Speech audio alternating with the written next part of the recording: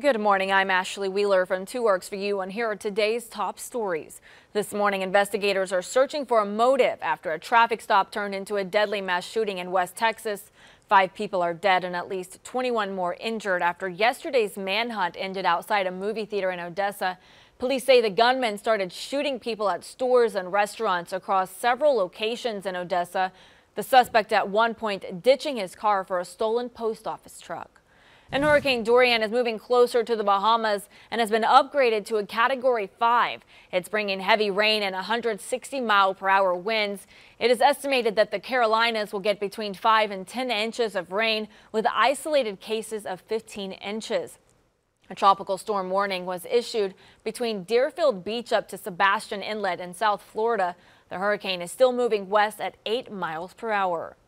And authorities are cracking down on drunk drivers this holiday weekend. We're waiting to hear results from last night's checkpoint that was set up near 15th and Yale. Tulsa Police, the Oklahoma Highway Patrol, and Tulsa County Sheriff's Office came together to stop impaired drivers in Midtown. In the last 3 weeks, OHP has arrested more than 160 impaired drivers.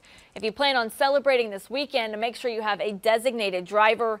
In DUI Oklahoma, also offering $10 discount on Uber until tomorrow. You can get your code at enduyok.com. And we're going to get a check of today's forecast from meteorologist Kerrigan Chauvin. Kerrigan.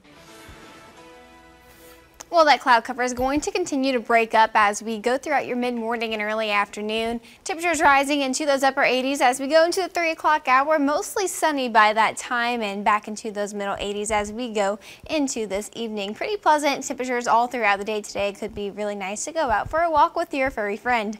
Forecast highs for this afternoon to our south. We're looking at lower 90s there in McAllister and Poto. Upper 80s here in Tulsa and Okmulgee, Muskogee as well at 87. And overall, the next 7 days going to remain pretty quiet. We're looking at lots of sunshine and temperatures staying mild in those upper 80s and lower 90s. Ashley? Thank you so much, Kerrigan. That was our digital update. Keep checking for updates throughout the day. I'm Ashley Wheeler, 2 Works for You.